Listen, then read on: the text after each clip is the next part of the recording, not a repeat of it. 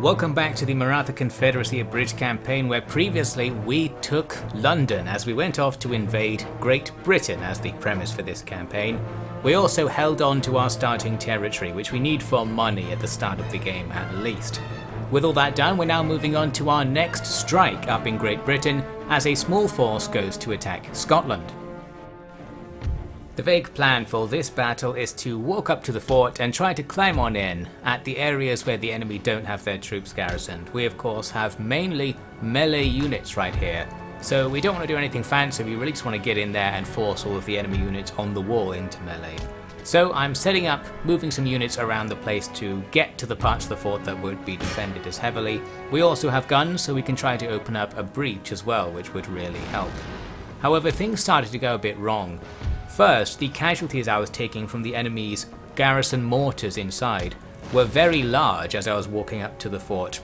Mortars are much more effective under AI control than under your control. They're one of those kinds of units, where they also suffer from having really low accuracy if you fire them, or semi-random firing arcs, but not for the AI. We also had some trouble with our cannons because they refused to fire a lot of the time. What I found was happening was they would shoot one volley if I gave the manual attack order on the wall a couple of times, and then they just glitch out again, so that wasn't particularly useful. We didn't actually manage to open up the wall, and in the end we lost one of our two guns to the enemy's return fire. So that plan kind of went out the window, and then I noticed the enemy were doing something incredibly cheeky. They were moving their units to be in position to stop me after I walked over to the undefended parts of the fort. I was flabbergasted by this because I just imagined they would ignore me like later Total War AI does. There's actually a good part of the AI here, it's stopping me from getting in for free, and we actually can't do this as a result. Our units rout under the artillery and small arms fire combined morale shocks once we get near the wall, so I wasn't able to climb up and get some melees going like I wanted. And after I failed with these two units here, I thought, well, this just isn't going to happen, and I decided to give up on this assault and withdraw everything. As I do, we get a classic withdrawal explosion bug where your guys withdraw in every possible direction. I've had some fun with that before. You can get your guys to quote-unquote withdraw into the enemy fort and start fighting them on the inside, which is quite good. But in this case, we just leave the battle before anything too weird happens. And away we go. The attack has failed and we lost a couple of hundred troops in the process. We need to not attack the fort basically. We need to get them to sally or get more troops up here to help out. In the meantime though, the English are going to begin their rebellions. As mentioned last time, public order will be an issue for us here. We're just going to have to slaughter all of these rebel armies as they appear. In the turn after dealing with that first rebellion, I put together a bit of a better force to go for Scotland. This time they've got a couple of units of regular infantry defending the place, but that's all fine. We're not going to go for a fort attack, we're just going to stand here and try to get them to attack us. I'm also now starting to disband some of my units back in India, because we can't really afford to upkeep our defenders here. So we really need to get the British Isles secured right away so we can just give up on India, and then get our finances in order. And handily enough, the Edinburgh garrison does sally, just what we needed. So now we face the same units as before and more, but in a much more favourable situation. I was going to corner camp, but the enemy deployed with their mortars at the front, so they were in range of all of the corner basically, meaning I just wanted to get the charges going as soon as possible. We do have some actual gun units that I'm using in the centre to have a little bit of a shootout with the enemy, but for the most part I'm focusing on getting swordsmen and cav to attack the flanks of their position. That's going to do the business. And already over here you can see we've got them engaged. That's going to stop them shooting and hopefully start them dying. As long as our men don't rout before the fight starts, we have a pretty good chance against most of the ranged units. The only problem is our melee units don't have the best morale, and as we saw in the previous battle, they can just rout due to being under small arms fire, so running at the enemy from the front isn't ideal. But in this case we don't need to do too much of that. We completely outflank and destroy the enemy units. They start to chain rout since most of them are going to be like firelock units and militia units with low morale. That wasn't too hard in this case. Then we just kind of converge everywhere and start slaughtering everything. And that all looks good, and normally it would be, but in Empire Total War it's not quite so. If you check the results here, the enemy only killed like 200 of our men, but we lost 600 men. and that's because of the charge bonus doing friendly fire that I mentioned in the last episode. Well, not even the charge bonus, just having cavalry that are trying to attack something be in your own units kills your units because of a kind of trample damage mechanic that only takes place if you give an attack order. You can run through your own men, you just can't charge through your own men.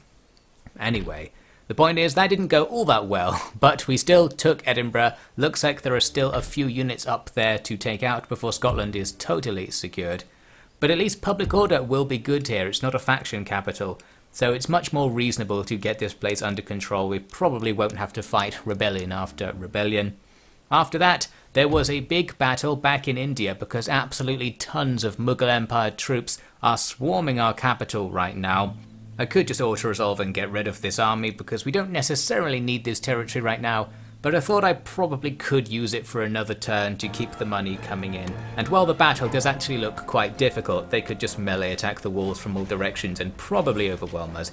It's a siege defense in Empire Total War, so really anything can happen.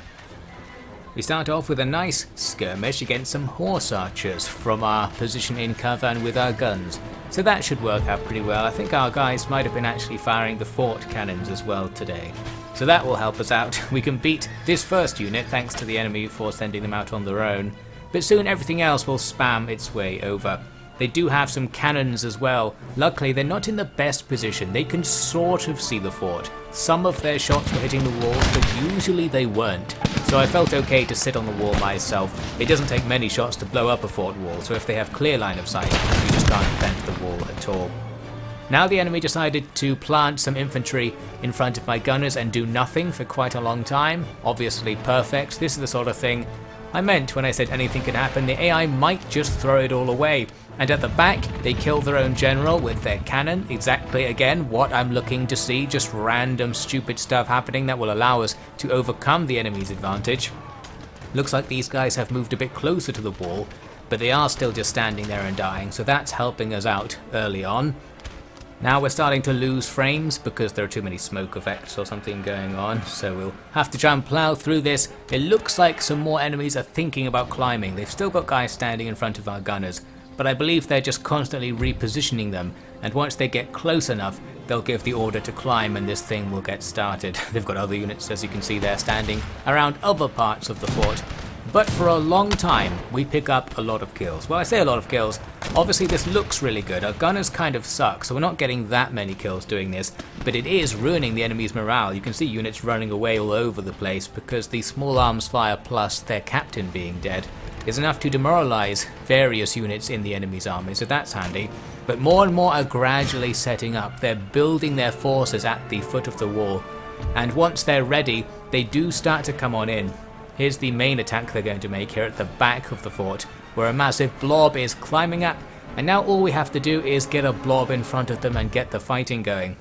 Looks like my general with his elephants is technically in melee with the unit on the other side of the wall. That's a nice glitch because it stops the unit on the other side climbing, but they can't damage us, so nothing's going to happen there. Good job.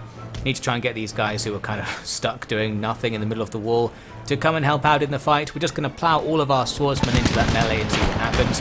On the other side of the fort, they brought over another of their generals on some elephants and they got shot, so we've picked up the kills of both commanders of the two enemy armies here. That's going to make this way easier.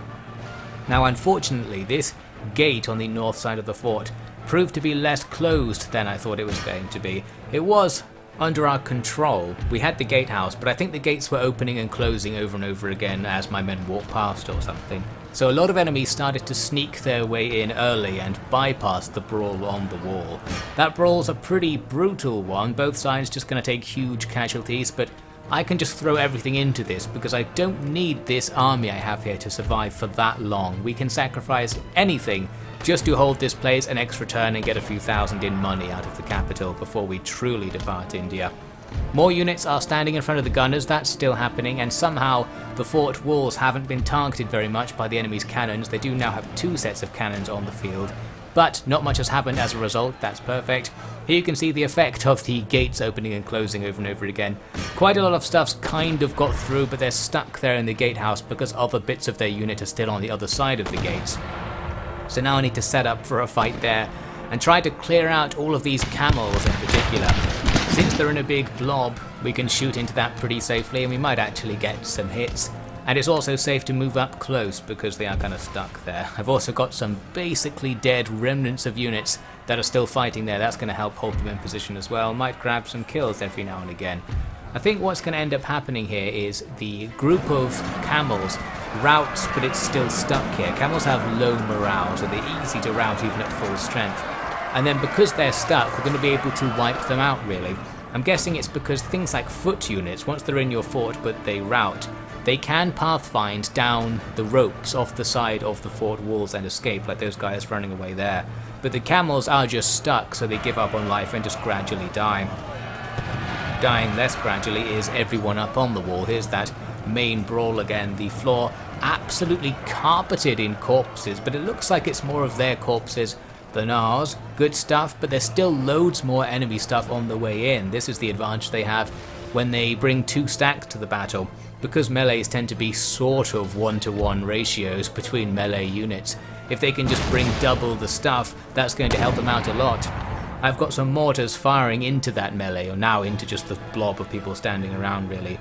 But as mentioned, mortars fire kind of random, and in this case, after firing a couple of shots, we don't see shots land, well, in the melee or anywhere near the melee. In fact, we don't see them land at all. They landed far away enough to be off screen as far as we can see here.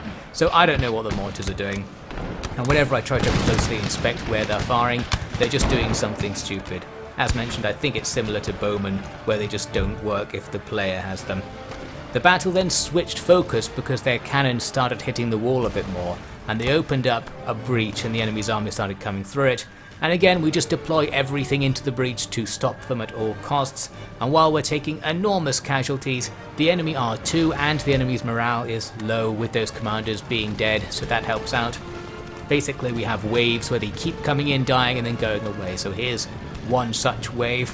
This is like 45 minutes into the battle, by the way, all real time. I've cut this down a lot just because this fight doesn't matter that much in the grand scheme of things. But it was a massive and epic battle when I played it. So here they come in, charging into the gunners with their dervishes. All we need to do is sacrifice all of our populace and stuff to bring a few of them down to rout them. Here the gunners get a nice close range volley, and with that volley I think we friendly fire killed our own general. Great stuff, and now the morale on our side is starting to waver as a result. This would be an embarrassing way to lose the battle, but luckily enough we don't. The enemy units keep routing, and soon the time limit runs out, so we win because of that. A heroic victory. We did lose something like 80% of our defending force. We were getting slaughtered right there, but we also repulsed the enemy. They lost like 80% as well. Very good stuff. And all of that was just for a little bit of money really, but it may not actually come to anything if we still lose the place this turn, and I mention that because Portugal, who are at war with us, I think because of the French also being at war with us, they're allied at the moment or something, they come and attack the fort again. For some reason it spawns a whole bunch of garrison mortars. That's a bad start. Also hindering us, it's a clear line of sight on the artillery day. They can see the fort. That means the wall will be under threat, and we probably are going to get some breaches pretty soon. They also weren't so hesitant about attacking the wall, so a bit less of the standing around and just dying method this time. They're going to get some ropes up and begin to climb. At least with line infantry, they do have a tendency to stop and try to shoot you, which doesn't really do anything, so that delays the attack as well. And they're actually not coming up via very many ropes, which caused a big queue. That helps out, since we don't have that much stuff to defend.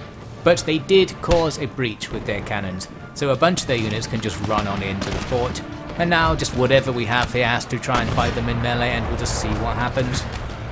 One advantage I guess you could say we have in this fight is that we just need to win with one guy left alive. We can sacrifice everything to try and stop the enemy, and I suppose I will. Here they are climbing up to fight our gunners. I think our gunners are good in melee. You can see they kind of look armoured. They have really high melee defence as a result. Plus the enemy have a lot of militia units among their attacking force as well, which aren't that good in terms of any of their stats really. So now we just hold on, the fights are going, and hopefully we'll win enough being with one guy left over, as I said. Our trash mob are able to hold off some militia over there. The trash mob have swords, which makes me think they are a melee unit. but that doesn't necessarily mean they have melee attack and defense stats. It's not quite how it works in Total War games. I think our mortars, of which we have loads, are firing generally into the melees, and they may or may not be doing anything, but one thing they're going to achieve is causing morale shocks, because if any mortar hits land anywhere near the enemy, they'll get the under artillery attack morale shock, and that's going to help us out. Looks like we had a homunculus there for us to fight on the wall. That goes well. Here's something that helps out. One of the enemy units, which was probably targeted to attack us, decides to make this wild charge off into the distance, but then someone informs them of what's going on and they gradually wheel that around and make a less wild charge towards the breach, where you can see some of the enemy's units already routing away. This breach is where it's going to happen really. We routed the enemies who climbed onto the wall. Now we just need to slaughter everything here. I think it was at this point I cottoned on to the fact that our mortars might be just hitting our own men. As mentioned, the mortars are firing somewhat randomly, sometimes including backwards, although that may be the mortars at the other side of the forge just not being able to get their shots all the way down range. Good stuff. So I actually stopped the mortars from firing into the melee at this point, thinking they might rout our units more than the enemies. So the melee goes on for a while, skipping to the end. We did win. We lost a whole bunch of stuff obviously, but the enemy routed and we hold the breach. They did still have more units, but luckily for us, they were kind of in disabled mode again, sitting at the back of the map. I didn't want to wait for the timer to run out, which is what I have to do here, to win without taking any more casualties. So instead I sent out some of the trash to get the battle going again. The melee trash goes and attacks the guns and successfully takes them down, while these ranged trash will fire at the enemy's pikemen here. Now we can aggro the pikes and get them moving again, pulling them over towards the fort. Looks like unfortunately the melee trash just kind of routed after they won their fight as well. I think because they realised they were outflanked. The units kind of look to their sides to determine their morale, and they can't be outflanked just by being near the enemy. So they're gone. Then the pikes come over to the fort and charge my trash below the wall. Even though I have the support from the gunners above, pikes are pretty good in melee, so they'll just absolutely slaughter all of our stuff out here, and in fact they rout straight away. Now then though, the pikes kind of glitch out again. They go back into doing nothing mode in a loose formation here and just stand in front of the guns. Their loose formation did vex me for a while. I had to shoot them so many times to get enough kills to rout this unit. Luckily I didn't run out of ammo and we did actually manage to do that, and their general rout somewhere as well. Bringing the battle to an end, we're now even more dead than we were before, but we still have this territory. It's in wrecked condition, but I'm sure it's making us a bit of money. Back in Scotland, I'm going to split our army here. Some units stay behind to keep the city under control, and others go out to chase the nearby British force. Nothing happens during that end turn, so we reach them in the next turn, and it's just a fight where it's basically an auto-resolve, but we need to do it manually because the balance bar disagrees, and we don't want to lose too many extra troops. Things start off with their cav rushing out, and they rush towards my camels. They're gunner camels, so that's not ideal, but I think camels do have some kind of bonus when fighting against cav. I didn't want to fight in the melee. What I wanted to do is have my lancers distract the enemy in the melee, and then have the camel gunners just stand right next to things and shoot into it. I've also got the elephants here on the way over as well, just for added fun.